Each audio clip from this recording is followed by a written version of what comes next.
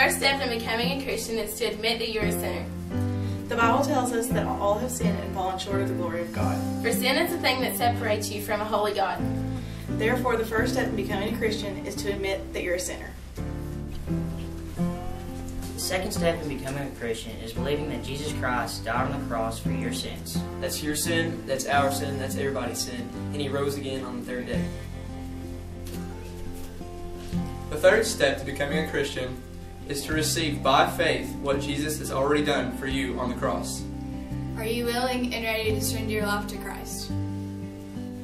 If you're ready to make Jesus Christ the Lord of your life, then pray this simple prayer with us. Dear Father, I know that I'm a sinner. And Father, I ask that you will forgive me of my many sins. Father, I do believe that Jesus Christ died on the cross for my sins and rose again. And Father, I'm ready to surrender my life to yours. And Father, I ask now that you'll just come into my heart and just show me the life that you have laid out before me.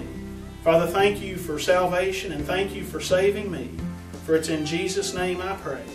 Amen. If you prayed that prayer and meant it with all of your heart, you are now a Christian. And we would love to have you at High Street Baptist Church because we need you. Come join us at High Street Baptist Church.